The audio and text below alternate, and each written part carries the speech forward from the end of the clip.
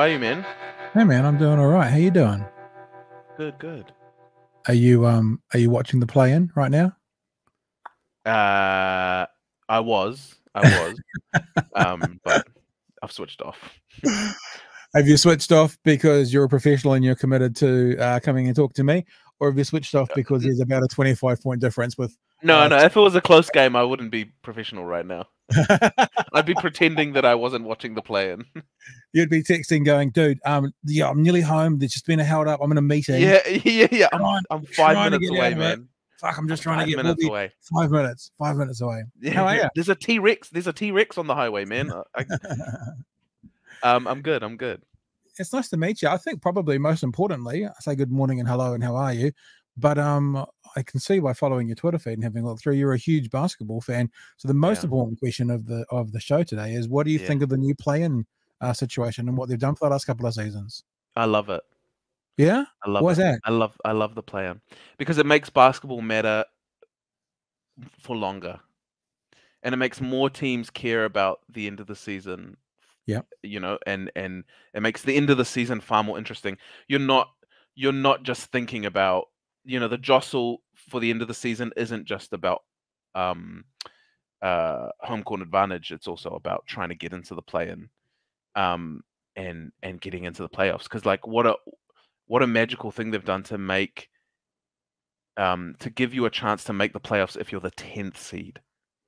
You're the 10th seed and you still have something to fight for. That's made the regular season and the end of the regular season so much more interesting.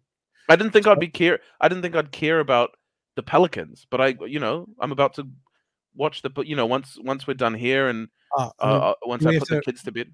We got to wrap up. No. I much prefer watching NBA games after the fact anyway, so I can fast forward everything. So I know. Don't worry about it. But ESPN is lunatics. I was just having a look in the background as well. I think I set something up and then I realized it had been 5 minutes and the ads were still playing. And because it's ESPN, all the ads are ESPN ads. So they're all the same ads that you saw the last ad break. Yeah, that's lunatic. So I mean, I want to talk about all sorts of stuff, especially the show that you made and created and started at the start of this year. But even within that show, I think the promo talks about you, and I played a bit of basketball. It's obviously a big part of your life. It's something you love. Yeah, totally.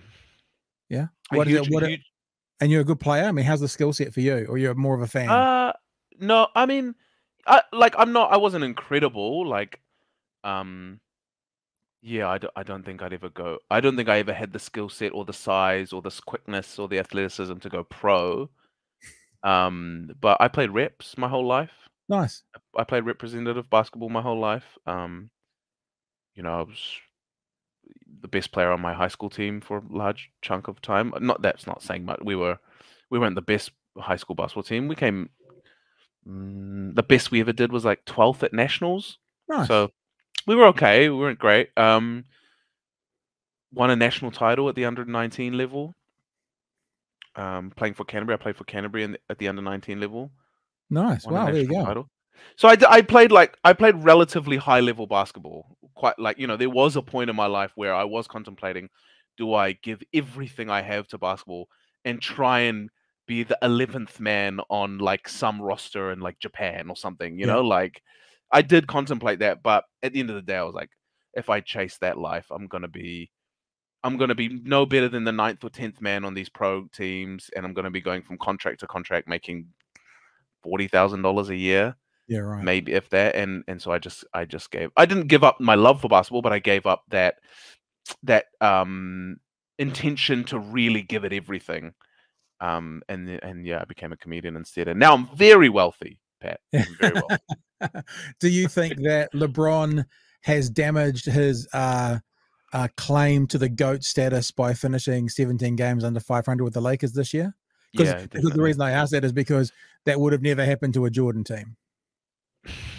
No, a Jordan team would always make the playoffs, even if they, even if there were other issues that they were dealing with or whatever, like when Jordan came back from baseball, they had speed wobbles and all a bunch of stuff, but they would always make the playoffs. Yeah, I think it has damaged. I don't think LeBron is the GOAT, and I don't think he ever will be the GOAT. But I think I have this theory that there are two GOATs. two GOATs for two separate categories.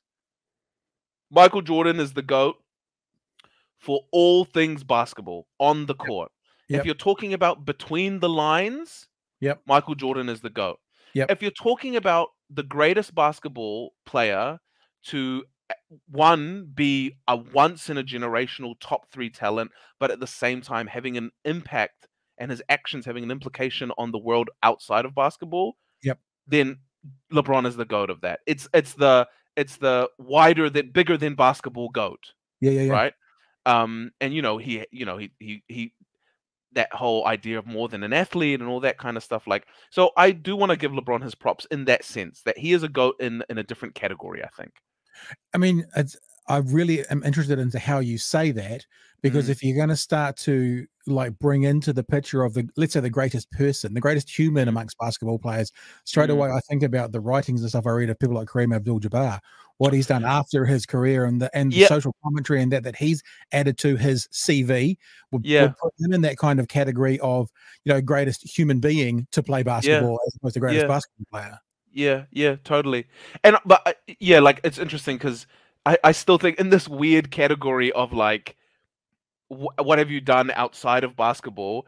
Weirdly, in my head, you still have to be incredible at basketball as well, or else you don't quite fit into that category. And Kareem is like incredible at basketball, but I do think that in the other category, the on-court category, between the lines category, LeBron is second in my mind.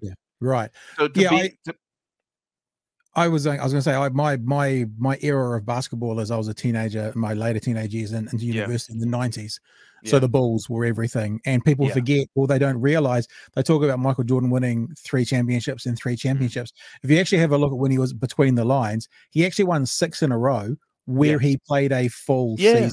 He came back after baseball and played a half season. It's only 3 and 3 because he went away. Because he said, "I'm bored of this now. I'm gonna go be shit at a different sport for a bit." And everyone was like, "Oh my god, it's our chance!" And then he came back, and everyone was like, "Damn it!" So that's completely true. It is 6 in a row, really, technically.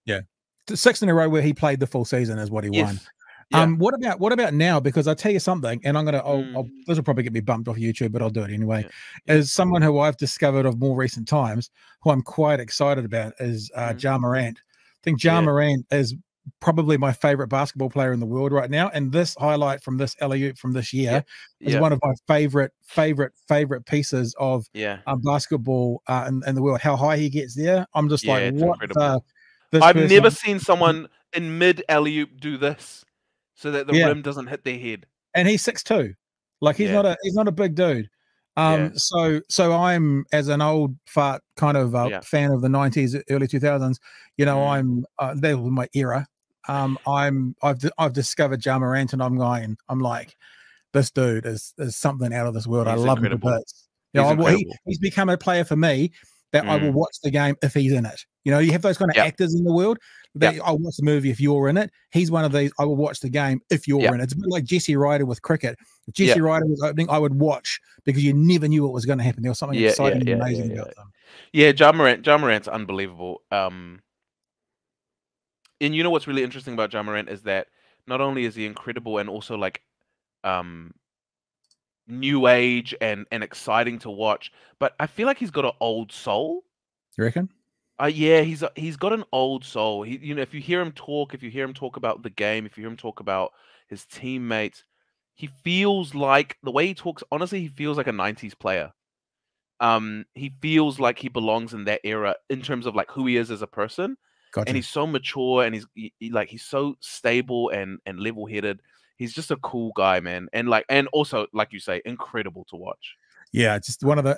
It's like, because again, the GOAT situation. I heard it might have been Chuck and Shaq talking the other day about the difference between the greatest player and the best skill set. Yes. Like, Jordan seems to be like, I mean, I idolized Jordan through the 90s, but when I saw Save the Last Dance, or The Last Dance, whatever it was called, I'm like, Save the Last Dance. Was it The Last Dance? The Last Dance. Yeah.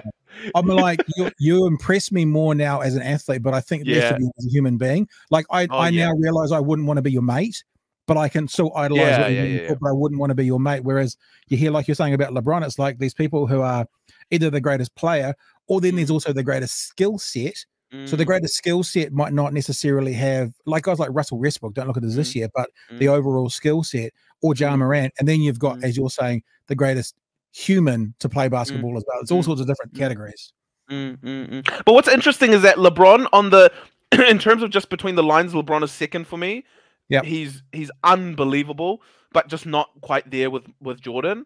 But then if you go to the other category, Jordan is like quite low on the list, because, and that's not any fault of his. Like, I don't consider him a worse person because of that, but that was his choice. He made that choice to just be, I'm a basketball player. I'm not going to engage in social rhetoric. I'm not going to be political. And you know what? You can't fault someone for making that choice. That's your life decision.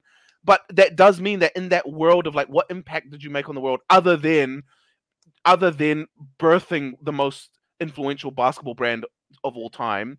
But in terms of like social impact, what did you do? You didn't really do anything. But at the end of the day, we make choices as humans, and that's the choice he made. Yeah. You know, and that's that. There's a famous quote from Jordan talking about getting involved in politics, and he said, "But Republicans buy sneakers too." It's like, okay, you've made your choice. And but before we get off basketball, because I mentioned Russell Westbrook, I tweeted the other day something like, you know, no matter what you say about Russell Westbrook's year, there are people who are probably tuned off already. So basketball people know what we're talking about, the rest don't. But no matter what you think of Russell Westbrook's year, this is what I tweeted out. You cannot argue that there is a moment that happened this year of the few that will last and that will last forever. There is one highlight. Oh no! I don't think you. Oh, bro, Pat, I don't think you understand that this hurts my heart. Okay, I'm sorry. You know why? Look at this. Look at this. Look at this. Look at this. Oh, okay. I'm sorry about that. Look at that. But what I was going to say is, no matter how good or bad a year he had, he had, there's one moment with Russell Westbrook that will be one of the highlights of the year for the next 50 years. Like, it'll be one of the things that replayed against that terrible team from Utah. And let's just have a look. You bastard. Let's have a look. Here we go. We might put some sound on.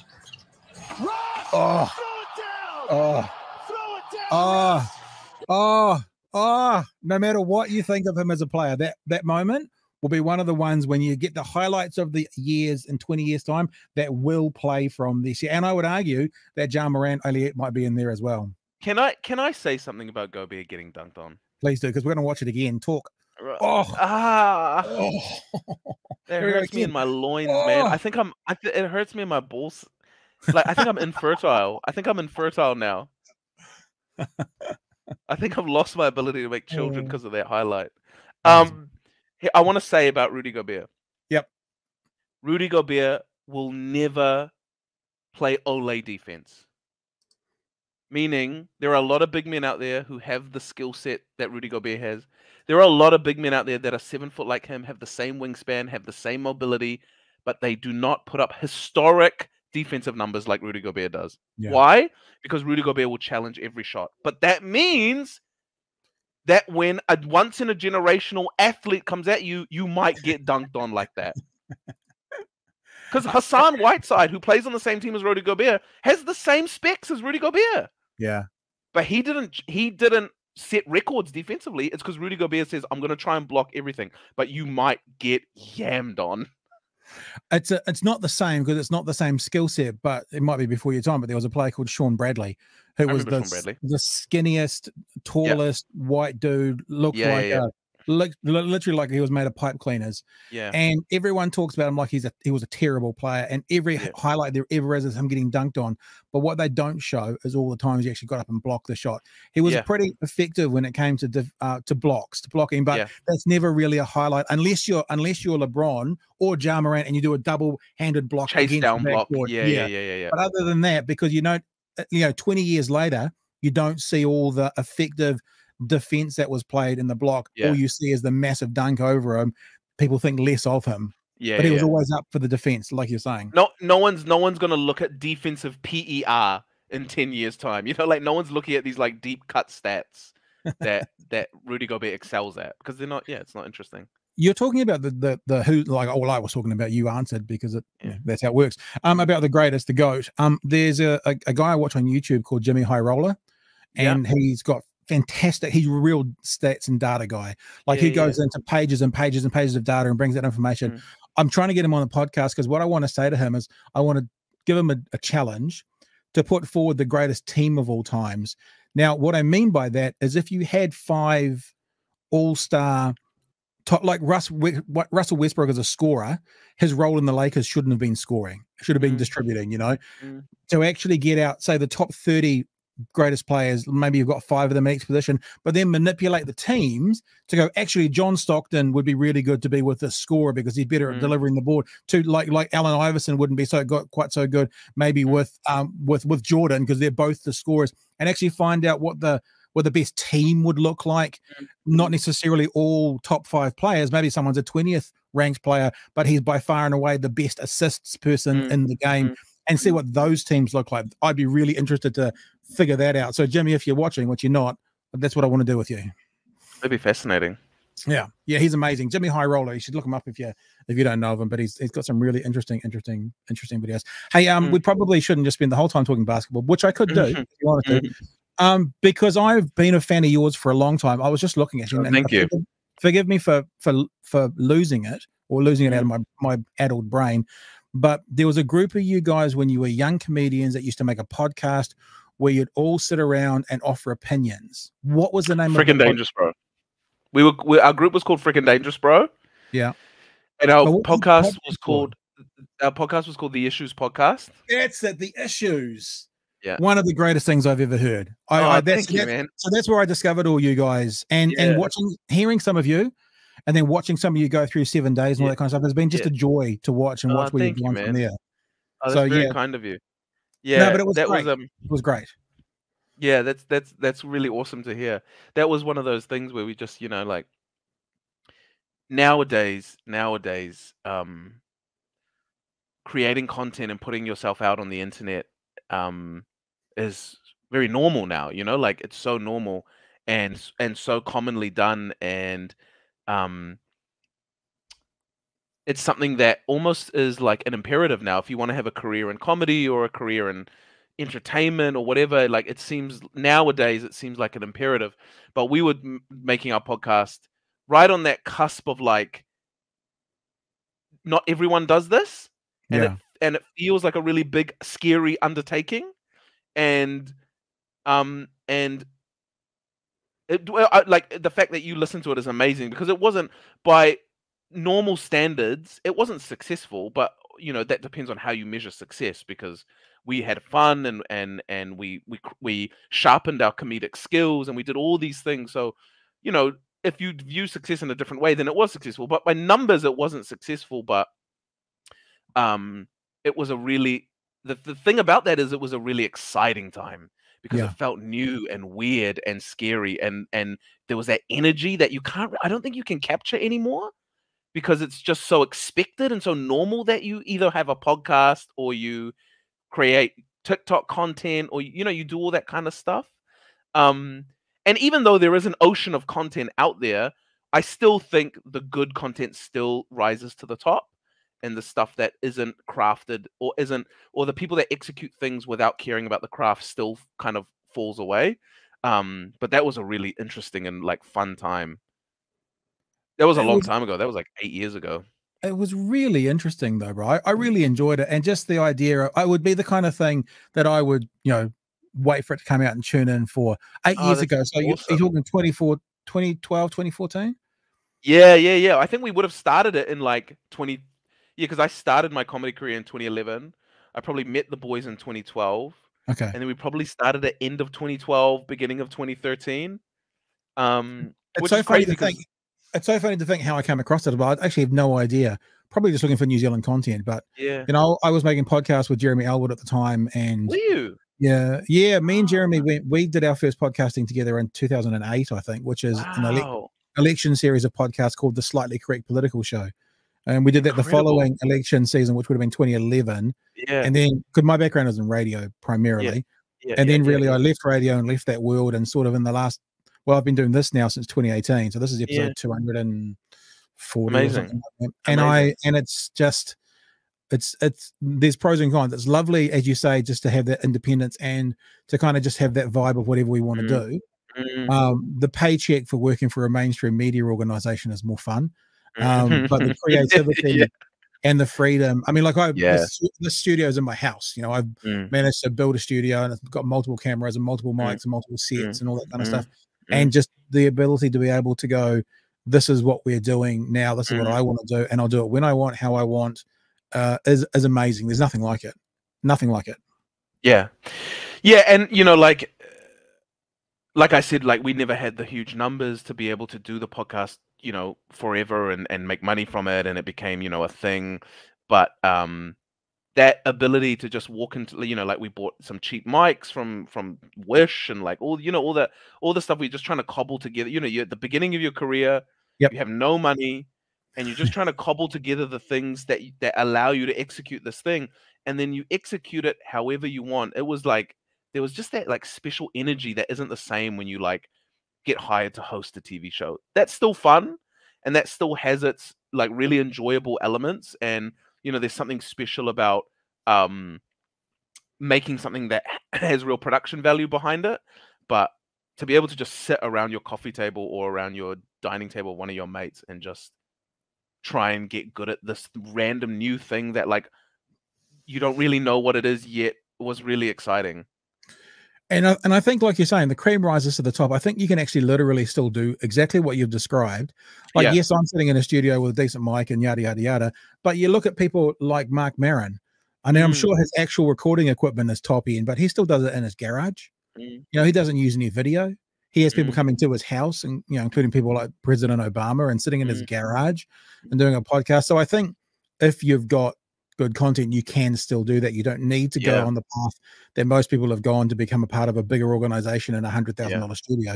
You really don't. And I mean, it's a little bit like I've always said about, you know, like television and video. I'd rather watch, you know, the greatest movie ever made in SD or off a, you know, a VHS from the 90s than some pile of shit that's 8K with all the best. You know, I'd rather watch the quality storyline on a bad VHS than a amazing graphics, but an absolute pile of shit when it comes to narrative and story.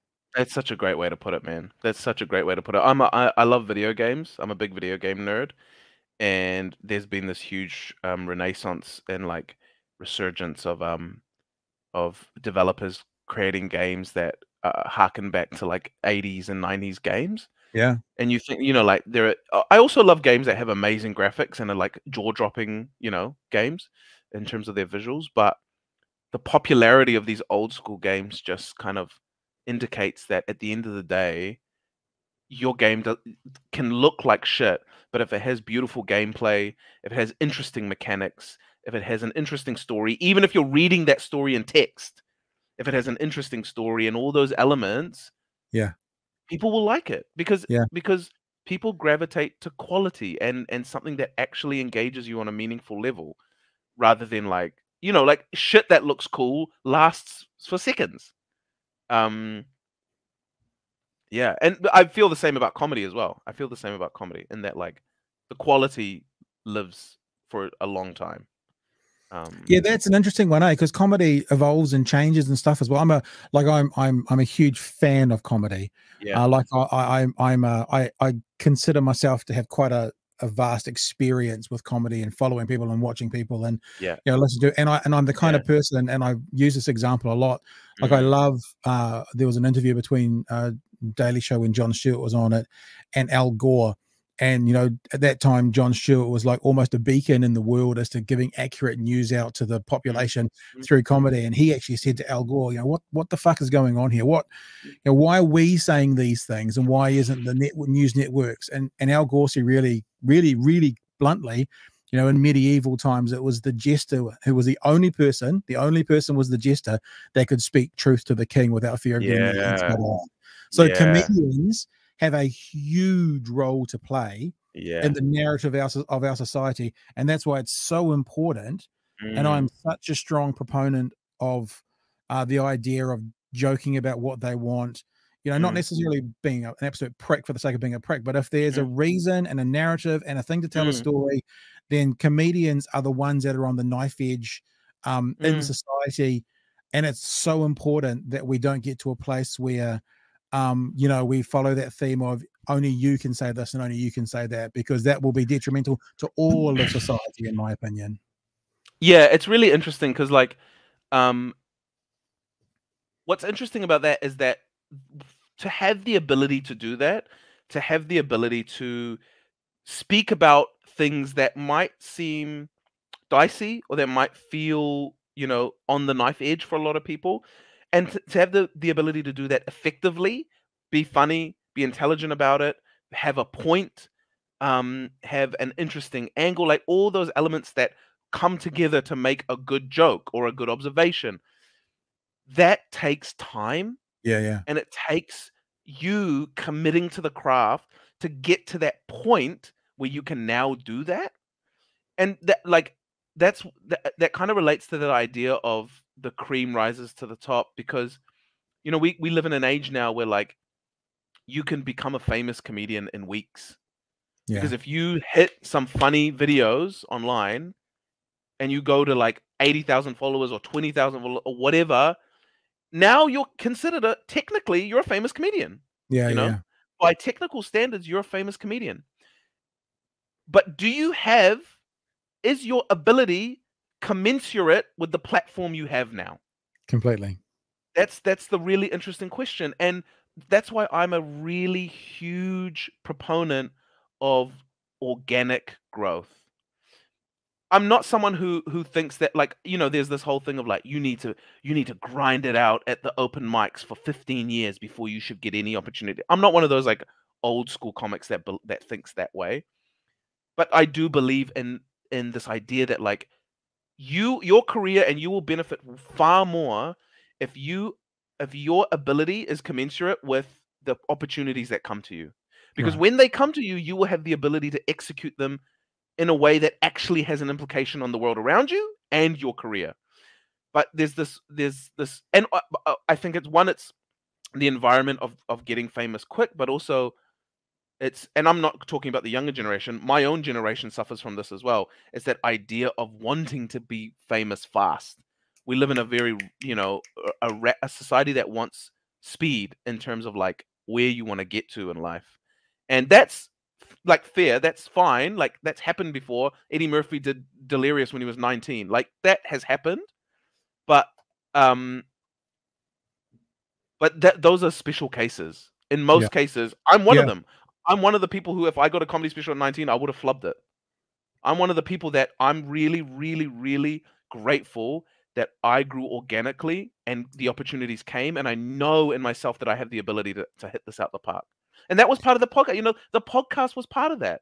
The podcast was part of that organic growth to build the skills I need.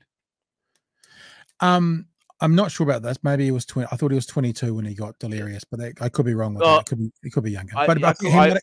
He might have got SNL when he was 19. But either way, you could be right, yeah. But either way, I've heard comedians. I follow a lot of comedian podcasts out of the States in particular, also out of the UK. I've heard comedians who are doing like sets and Netflix special stuff at the moment going, can you fucking imagine doing this at 22? Like the guys who are in their 40s and stuff now, they're the pinnacle of the career, the goats, if you will, of the current era, going, how the fuck did he do that when he was 22? It's unfathomable. And it being so good. So good. Yeah, it's just Eddie's like, we were talking about once in a generational basketball players. He's a once in a generational comedian. Like, it's just unbelievable. Like, to have that much command of a stage when there's that many people, you know, thousands of people in the theater, and to look like you've been doing it for 10 years is just, it gives me goosebumps when I think about it. You know, that's actually true. You've just said it in a really interesting way, because you're right. People who don't know it, you have to go and watch Delirious. Although you're talking about how a joke and stuff ages, some of the stuff that are within that content that hasn't aged very well, let's be honest. But that was the era, and that was the comedy of the time. I mean, I don't think you can hold Eddie Murphy to that standard. No. Well, it is actually interesting that he hasn't been held accountable as well. I mean, there were a lot of people who have said and tweeted and done similar things in the last 20 years who have been held accountable, but maybe because it was such a genius set or such a genius production, he doesn't seem to have been. He seems to have been one of the people who, and I think rightfully so, gone, those jokes today wouldn't really fly, but of the era. I think that's the key element. The key element is that there are a lot of other comedians who people have pointed the finger at and said, "Hey man, you said some bad shit in the past," and those comedians go, "Yeah, but I'm a comedian. I should be able to say whatever I want to say." Whereas Eddie goes, "Yes, I did say some bad shit. That was the era. I don't believe in it now, but and I apologize for saying that stuff. But that's what we were saying back then, and I didn't know any better." And for Eddie, the greatest of all time, to humble himself and say, "You're right, but don't hold me to that standard," says a lot about who he is as a person as well. And I said he's the greatest of all time. That's subjective. When it comes to comedy, that's subjective. But he is my greatest of all time. Nice. And for him to be able to say that says so much about his character. And it's part of the reason why we go, yeah, you said some bad shit, but you know what? Cool. You've shown that you've grown and you're matured into the adult that you are, and that's sweet. Speaking of people who have erred in the past and then have had a different resurgence, do you have any personal feelings or thoughts around old Louis C.K. winning the Grammy this year?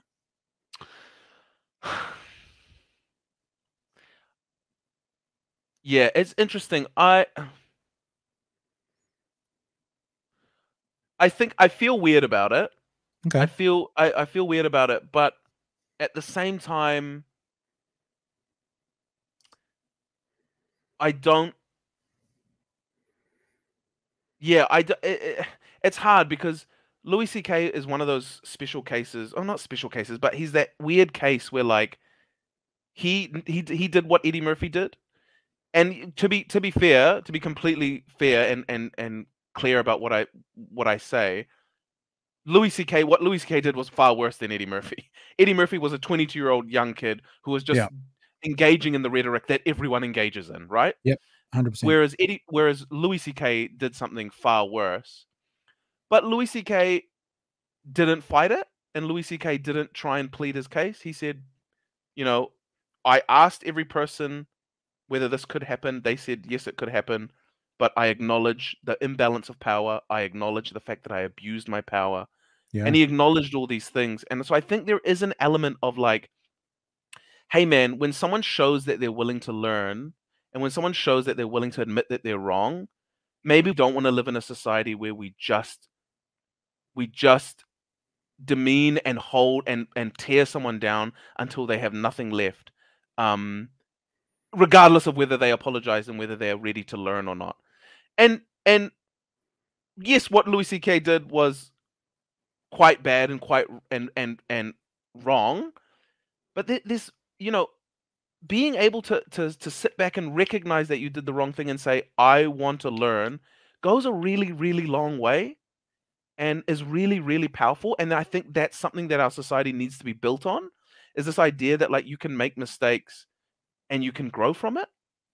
If Louis C.K. was like, no, hey, I asked every woman and every woman said yes, and so I shouldn't be crucified for this. This is bullshit. Like if he came from that angle, I honestly don't think he would have won the Grammy.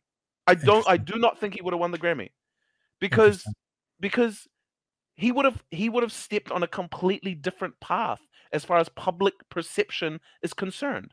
Yep. What he did do was say, I asked what I said before. Yeah. I asked, everyone said yes. I did abuse power and I did hurt women without realizing I was hurting women. I'm sorry. I'm gonna fuck off now. I'm out. I'm sorry, and I'm leaving, and I shouldn't be here. And he just did his own thing, and he just put stuff out, and that set him on a different path. The perception of him was different, But at the same time, I say all that, and at the same time, like a guy won a Grammy who jizzed in front of people. Like it's just like you can't get that out of your head. You know what I mean? So I feel like it's appropriate to play a clip from your show shortly, but before I do, speaking about jizzed outside of your head, it does raise the question for me though, about, and I can give you an example actually from me at a work do, about people where's the space in society today for people to make mistakes?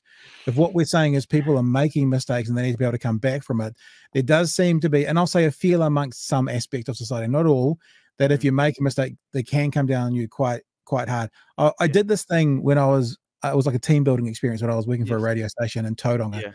And the idea was there was 4 teams in the room in 4 corners of the room, and there was 4 colored balls, right? Like different colored balls, a pile of them. And the idea was you can steal from the group either side of you, or you can take from the bucket in the middle. And the idea was, actually, if everyone just took their one colored ball, then everyone would have the maximum amount of balls. But we didn't know that at the start. So we were running around grabbing all of them. And what happened was at some stage, someone figured it out. I can't remember who. And they were like saying, we'll just give us the green ones. You have the blue ones. And then someone else in the group didn't get it. And so they kept playing. They kept playing, trying to steal people's balls. And the group in general would like abuse this person. It's like, this is what we've figured out. And I just thought, how can that person in this example actually then be in that workplace and make a mistake or not get the concept or not understand it and still be safe to do that without getting a ton of abuse thrown at them? You know, so how do we do that now when where's the space for mistake? Sounds like a good blog. The space for mistake. It's interesting. I think that's like, you know, there's obviously a line, and like someone like Cosby, for example, like that line is crossed. Like he didn't just walk over the line. He like friggin' Frosby flopped over the line, and Frosby flopped. Yeah, and wait, is that no? That's not. Oh, that's high jump. No, that's the wrong sport. I was trying to think of the long jump. I was trying to think of long jump. Wrong sport. Yeah, he went way over the line, and so there are examples like that are special, and like you just, hey man, you did something that is like unforgivable. You are completely conscious in your decisions in this world in this way, and that's unforgivable. But yeah, it's interesting, eh? It's like how do we as a society kind of be more unified in our ability to be like, this is a bad thing you did. We all understand this is a bad thing. You've apologized for it. You understand that it's a bad thing also. Yeah. And we will give you the opportunity to learn and grow and become a better person, so that that this doesn't happen again, but also that you become an example of growth for other, you know, and for other people that make mistakes as well. It's part of the reason. That's one of the things that, you know, so many prison systems around the world are broken. Yeah. Because it's based in pure punishment. It's not based in retribution and the ability to transform one's life. And, you know, like, I think this is on a societal level, on a structural level, things need to change so that the zeitgeist around mistake making changes as well, you know? Yeah. You know, the idea of prison's interesting as well, because you think about what's for society. Yeah. The ideal outcome for someone needing to go to prison for their crimes is that when they get out, they are a reformed human being and they don't reoffend. That's the ideal. But what you're saying is true. And in fact, I even remember Bill English talking about prisons, of all the people, you know, from the right in politics, talking about prisons being a university for crime. People going in and learning more about crime and actually not giving that person the chance to be a changed person when they come out. So we have a culture, for want of a better word, of not doing that to people who need it most. So of course we're going to do it to the, you know, the buff-headed young guy at the office who says something inappropriate and abhorrent. We're just going to go, you're not going to be reformed. We'll just fucking pile on. We'll Twitter pile on, that real place, Twitter. So I don't know. I also do think that there is an element of like, Louis C.K. is a white guy, and I do think he benefits from that a little bit as well. I think if a brown person made this mistake, I think it would be much harder to come back. Is it impossible to come back for that brown person? I would say no, it's not impossible. Yeah, but the journey to come back would be way harder. Just wondering if we should use the term comeback when we're talking about Louis C.K.'s offense. Yeah, okay, sorry, but yeah, bad use of words. Yeah, you're right. No, that's fascinating as well. I mean, the historic, you know, abuses of various minority groups and how that still plays into society today and how we treat and speak and what we expect. Yeah, that's, I mean, it's an unanswerable question, but it's an interesting thought. Yeah, and like, I've always believed that like when you're a minority group, or when you're part of a minority group, whether you're brown or whatever it may be, and you get given these opportunities, you have a much slimmer margin of error. Right. If you're a white dude, your margin of error is wider. So when you get those opportunities as a young brown person, you kind of have to be much more careful and kind of and be ready to nail those opportunities. But that's also why I believe in this idea of organic growth, Yeah. Okay. because I want all these young brown comedians and performers that are growing, I want them to succeed. I want a world where brown comedians start stand up and they're not the only brown person in the green room for years and years and years and years. That there are white comedians and brown comedians and like there's all the comedians there. That's what I want. But for that to happen, that group, that cohort of brown comedians have to start to rise up and become part of that cohort of comedians that are successful and getting gigs and doing stand up, right? But if you don't allow yourself to be good enough to knock those opportunities out the park, you don't climb the ladder. And again, that connects to that idea of that like slim margin of error. You got to get in there and do it well, or else you're out, and then the next person replaces you. Just to talk about what you just talked about, because I want to say this like kind of publicly so people get it. It's really an addendum to what you're saying about the privilege thing. Yeah. I mean, I always talk about privilege is something that you haven't earned, can't change, and get a benefit from. Yeah. So that's how I always think about privilege. So when people say there's no such thing as white privilege, I go, horse shit. Or you got to have a look at various justice systems, or how people are spoken about, or people getting flatmates and looking at the picture on Facebook. And if you're getting an advantage through the color of your skin, i.e., nothing you've done to earn that, then that's a privilege that other people don't get. Therefore, to even argue the fact that there's no such thing as white privilege, like I know some of the right wingers in America are like, well, prove it. I'm like, well, just have a look at the justice system and how I haven't done this research for a long time, but when I was working as a talkback host, I did a lot. How when a Pakeha and a Maori commit the same crime with the same background of offending, the Maori gets typically sentenced to a harder time than like. There's no difference other than the color of their skin, and the Pakeha will get less time than the Maori. It's like, if that's not a concrete example of white privilege, then what is? And I think a really important element of this conversation is being able to recognize that white privilege absolutely exists, and white privilege is something that has existed for a really long time. But there's also like there's so many different other privileges that lots of people can benefit from. Like, I recognize that I am also a child of. I'm brown. I'm the son of refugees. I'm a minority group in New Zealand, but also I am a recipient of privilege. My dad came to New Zealand with not a lot and worked really, really hard, and at a certain point started to reach financial success.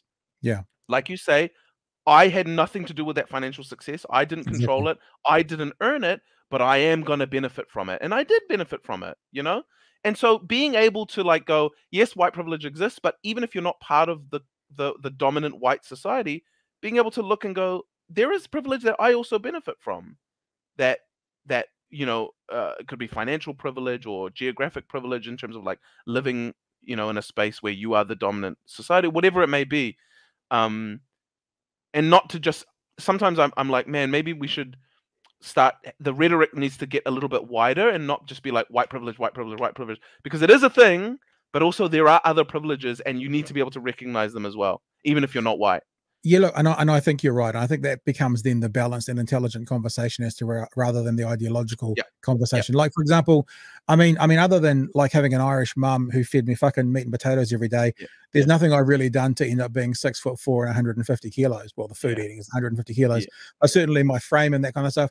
And I realized not that long ago that even though I am a pussy when it comes to things like fighting and stuff, like I've never been in a fight in my life, but I've also never once in my life felt scared walking down a street, like never once. Now you could argue that there's been too many sticky buns for the weight, but certainly the height and the size and that kind of stuff, I've done nothing for that, and I would see that as compared to a small, more vulnerable woman who feel scared often about what may or may not happen to them. I've never experienced that, and it's through nothing that I've really done or earned. It's just because of who I am with these Celtic, genes and some height in my DNA. Really, you have size privilege. Yeah, well, I mean, on some level, I mean, I also have the opposite because there is various terms around fat people that they go the other way. But in general, I mean, I don't rally against that. In general, it's something that I haven't really done that I realize I've even if people may irk at the word privilege, but I benefit from that versus someone who's more vulnerable and smaller. Yeah, right. Yeah. So that's interesting. Yeah. Now you mentioned being raised by refugees. What a fantastic segue. It's almost like you've done this before. And I said I was going to play a clip, and I might play a couple of clips through the day, but you're talking about various things. Let's just have a look at and I'll be honest with you, I've only discovered this more recently, so I haven't really delved into the product yet. I'm really excited to, and I'll tell you why shortly. Let's just play this little clip. So this is you wrote this is you playing your dad. I played my dad, and you look. I mean, surely I'm not the first one to say that doesn't look fucking anything like you. Like the mustache and the longer hair, and are you wearing some kind of padding? It looks like there might be a little bit more, or just the way you're wearing your pants or something. No, I put on that weight. Oh, okay, good. And we'll have a look at a clip from your show, Raised by Refugees. We love this country. Welcome to the real world, folks. It's not a meritocracy. Wake up, get with it. Be proud of your nipples. I have strong Iranian nipples. As long as you treat people with respect, you will receive the same in return. Yo, what does it feel like? It's not like I peed in the bed, but my pee was like warm custard. I came up through these streets, now who's running the show? Me. Ha ha he. He's talking about semen. Oh, I thought we were talking about the yogurt I spilled the other day on the carpet. But then I covered it up with the rug. Yeah, I love that rug. Oh, don't look at me. He did a semen, remember?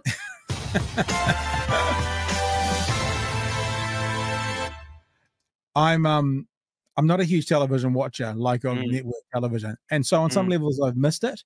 But when I started talking to you a few weeks ago about, coming on, I was, as us interviewers all do, I'm wanting to do some research, and I found it, and I'm like, man, there was this moment in the last 20 years, early 2000s, coming out of the UK, where there was things like Bend It Like Beckham and Easter's East and Slumdog Millionaires at the Kumars at number 42, and a style, and I'm not trying to pigeonhole you into one style of comedy, but a style of that sort of what the British refer to as Asian comedy, what we would more think as of the Indian or subcontinental comedy. That was so brilliant. And although I haven't delved enough into your product yet, but I see it all the way through it. And I'm so excited to have found it and to check it out.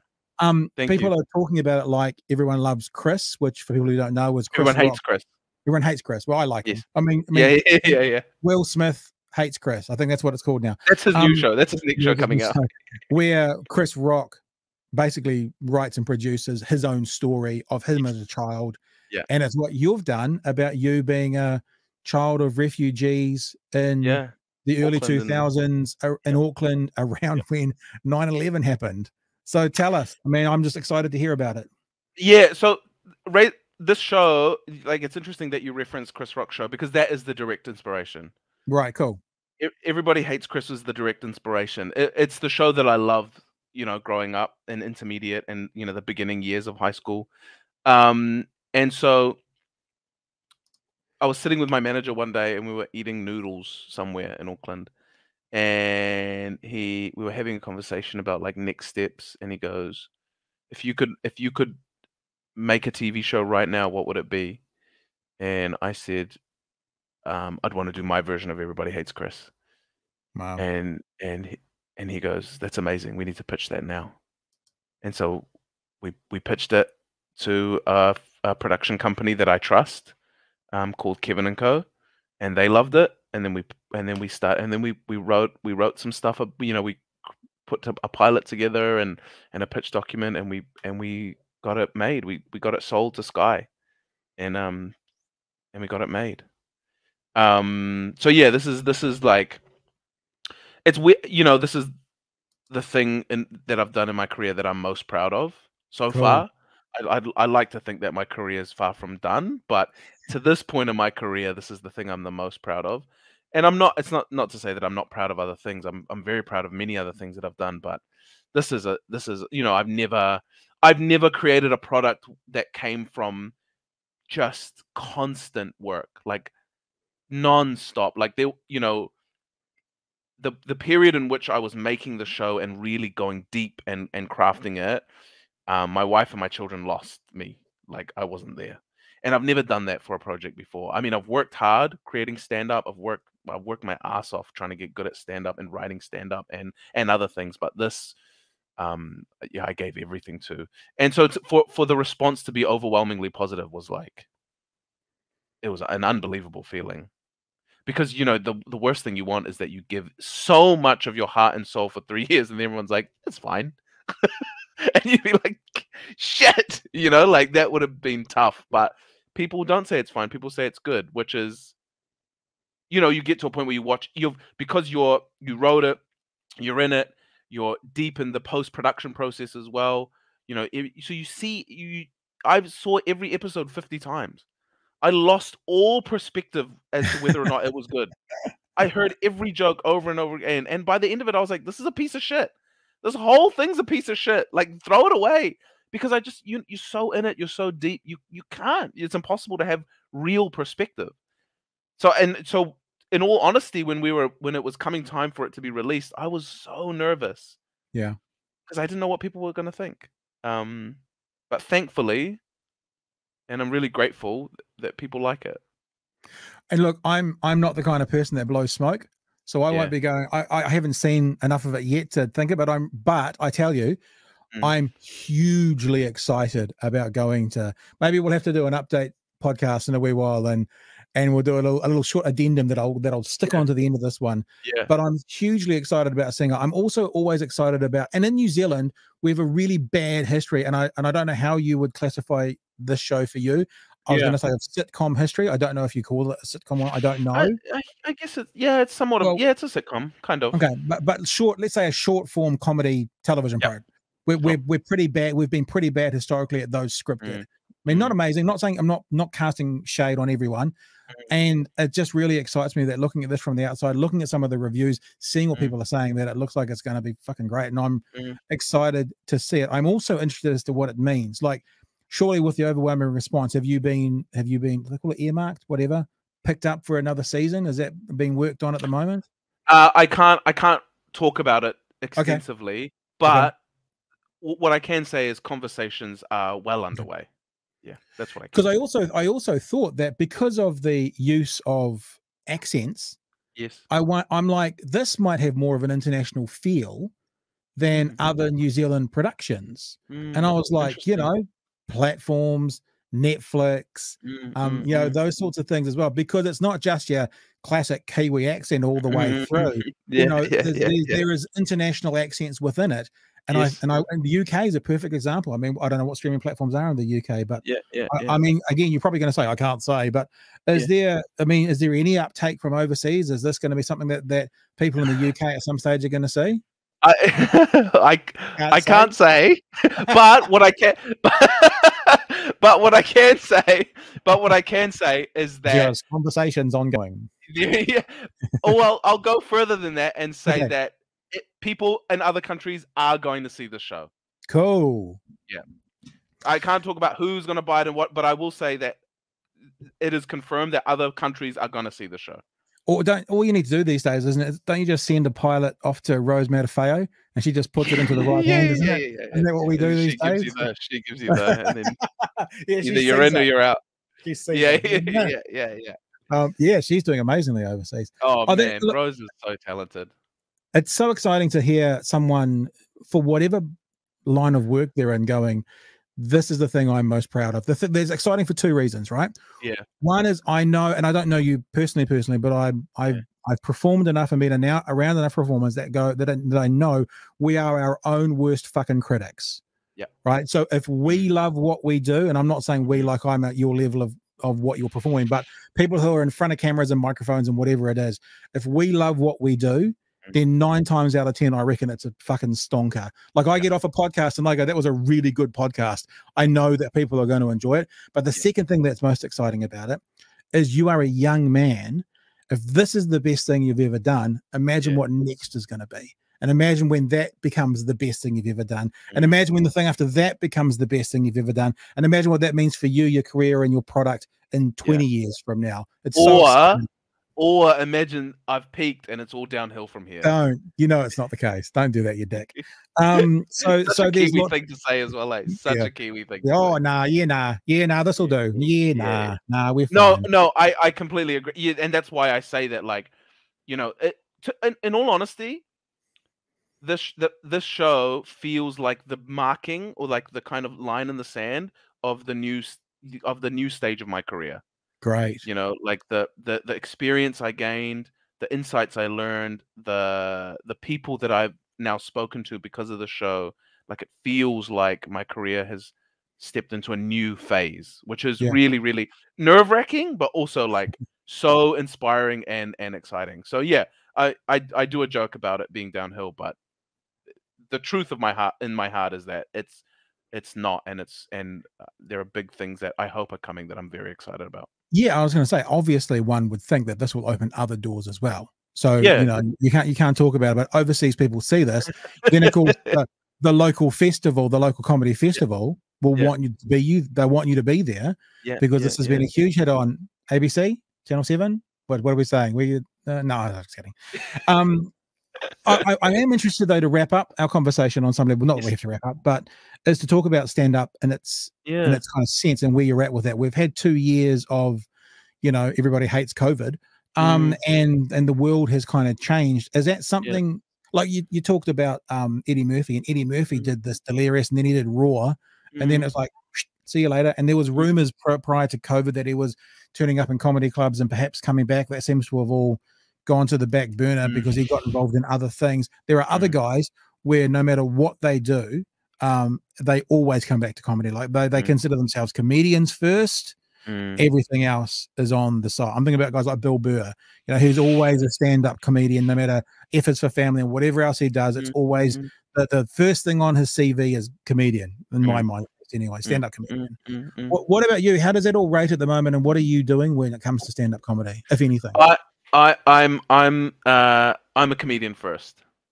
I'm a stand-up first. Stand-up is my first love. If you could talk about it in those terms, it's the first thing I fell in love with as far as the industry is concerned. It's what I witnessed when I was a young man and was like, holy shit, what is this? And was fascinated by it. And at the end of the day, that I don't do a lot of social media videos and content and all this other stuff. And people like Chris Parker and Tom Sainsbury and those guys are so good at that stuff and have built this huge following on Instagram and stuff. And more power to them. I think it's amazing. And if that's what they love doing, then they should wholeheartedly do that. But that's not why I got into stand-up. I got into stand-up to be a stand-up. Yeah, and that's what I love. So yeah, at the moment, my career feels like I'm doing a lot of television, and I've made my own show, and I'm gonna be hosting. I'm a judge on a talent show, a family-oriented talent show on TV2. But that all of that stuff, I got to feed my family and pay my mortgage and all that kind of stuff. But at the end of the day, my heart always is gonna be drawn back to stand-up. Like when the owner of the Classic Comedy Club, when Scott emails me and goes, "Hey man, do you want to do 20 minutes on a Thursday night that pays me $120?" It means nothing as far as feeding my family. It means nothing, but I'll say yes, I'll go do it. And I know there's so many comedians in New Zealand that have become successful on television and all these other places. And I'm not this is not a slight in any way. That's just the decision they've made. But they've become successful on television and stuff, and they have families and they have mortgages and all that kind of stuff. And then most of the stand-up goes to the wayside. Yeah. And I just can't do that. I just can't do that. I will always go do the random Thursday night gig at the Classic, or I will always go and that's because stand-up is what. And I'm not saying these other people don't love stand-up, but for me personally, I get antsy when I don't do stand up for a while. You know, like I start to, you know, like I need to get on stage and like and say my ideas. You know, I need to tell my ideas in a funny way to a room full of strangers, and I don't know if that's healthy. It's probably not healthy, but it's just the way I am. And All I'm right. going on. I'm probably going to be going on tour at the end of the year, and I'm unbelievably excited for that. I'm going to play Would You Rather with you for a second, right? Okay. To see where you're on. There's only one question, and it's not pre-prepared. I just jotted it down while you were writing. Sure. So, it's not your product, but you get invited to work or host or judge on a television show here in New Zealand. Fucking big fat payday, right? Yeah. Like a good big fat payday. Yeah. Or you get invited to go perform at the Fringe in Edinburgh, you know, for a week, but it's probably, let's be honest, going to cost you to do it. Where do you lean? Oh, he's paused. Oh, okay. Here's the thing. Oh man. You know, I talked all this smack about how much I love stand up, and now you put a big fat paycheck in front of me. Yeah. Here's the thing. Here's how I'll answer the question. Yeah. I'm gonna take the fat paycheck. Okay. Because I've reached a point in my life where a week at Edinburgh where I lose money is in the rearview mirror now. Right. I have kids. I have a mortgage. Like if this was, and I got married at 21. Right. Say I didn't get married at 21. Say I'm 24 years old. I have no kids. I have no mortgage. Single. You asked me that question. And that was my situation. Oh no, forget 24. Say I was 31. Say I'm the age I am now, but I had no kids and no mortgage and no marriage and was a single guy. And you asked me that question, I would have taken Edinburgh. Okay. But my life situation is different, and you know, my selfishness has implication on other people who are 7 and 5 years old. So it's different. It's different. But if you were to say to me, here's a different way to frame it. If you were to say to me, you can be the host of this TV show that gives you a big fat paycheck, or if you could go to LA and do a week at the Comedy Store, and the paycheck is not fat, but the paycheck is enough that it makes the trip there worth it. You break even at worst. Hey? You break even at worst or come back with break even at worst. You break even or you come back home with like $500, you know? Yep. And you're not losing money. The opportunity to perform at the Comedy Store for a week or whatever that may be, even if it's the Laugh Factory in LA, I would take that. Like I think that's a better comparison rather than like the grinding it out in Edinburgh and losing $8,000 or $10,000 is just not on the cards for me anymore. So is that, I mean, I would always think, and this is because it's not my world, that Edinburgh seems to be sort of a pinnacle for a lot of Kiwi comedians in particular, because it's probably that colonialism and that Commonwealth thing. But for you, would it be more, you know, going on after Bert Kreischer at the Comedy Store in LA, would that be more of a draw? Yep, big time.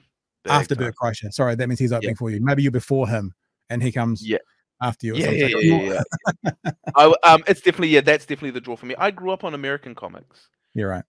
UK comics came later for me once I became a comic and became a student of the craft. I went back and I did my homework and went back and started watching UK comics. And now I'm a big fan of Dylan Moran and like these other UK comics that I've discovered in my adulthood. But as a kid, as a teenager, it was all American comics, and that's what I grew up on. And so that romantic relationship that a lot of Kiwi comics have with the UK and Edinburgh, I have it with the LA and the New York, you know, underground comedy clubs and that kind of stuff.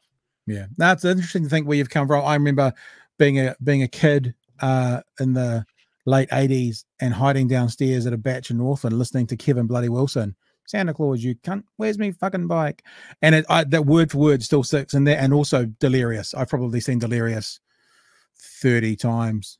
And like so much so that I can remember Delirious and can't even really remember Raw as much, even though it was, you know, arguably as good, but there was something just so unique and groundbreaking about that first one. And then after that, Martin Lawrence came along, and then after that, you know, and it kind of took off from there. And yeah, love it to bits, and just can't get enough of Chappelle at the moment. Love Chappelle, love his take on the world. I know he's controversial to some, but I'm like, as a social commentator, for me at the moment, current crop, he's probably GOAT at the moment. GOAT all time, I don't know, but at the moment for me, it's like, I love it to bits. Oh, we've lost you. I think I hit my button by accident. We're back again. Hi. Hi, I hit my button. That's all right. Yeah, I'm the same. Yeah, like I grew up on all of that stuff, and like I said, the first time I ever saw stand up was I was watching C4. I don't know if it was called C4 back then, but whatever Channel 4 was. Right. You know, back when I was like 12 years old, and everyone had gone to sleep, and I snuck out into the living room and turned on C4 because I knew that stuff would be on Channel 4 that I wasn't allowed to watch, like ECW and stand up that I didn't expect was going to be on. Yeah. And Eddie Murphy was on Channel 4, and I watched it and was just like, yeah, I fell in love at that point. Delirious might have been the first stand up I've seen. I remember being a kid staying at someone's house, like at a holiday, being upstairs, but they had like an open stairwell we could hear, and might not have aged that well for the reference now, but mum and dad listening to Bill Cosby albums and going, whoa, this is different. And then, but actually thinking, as you said, the first one you saw, perhaps Delirious was the first one I saw on VHS at some stage in the 80s, maybe. Yeah. Amazing. Oh, I've just realized as well, Pax, we're kindred, because if you have a look at our names here in the thing, yes, like PAT, yeah, PAX, you're like the non-binary gender version of me. Yeah, I'm the Latin X version of you. The Latin X version of me. Is it Patrick or is it just Pat? Yeah, I have several names, but my birth name is Patrick. And if you know me from when I was knee high, like so, you know, uncles and aunts and friends of my mum and dad, I'm Patty. Right.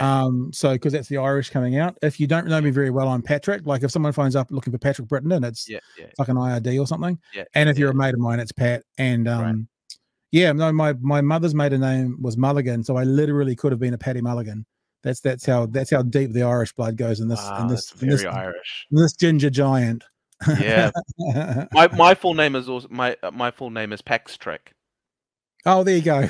We're even in there together. It's not. Hey, it's been an absolute pleasure, Pax, to talk to you. And I love it when I kind of communicate with someone over a period of time, and sometimes it's years. Yeah. And eventually we get together and have fun having a chat. And I really enjoyed today. I really enjoyed hearing your perspective and your take on the world. And I just thank you for giving us some time today to come on the Department of Conversation and having a talk about all sorts of weird and pointless shit, but stuff that some people, me in particular, find interesting. My pleasure, man. It was my pleasure.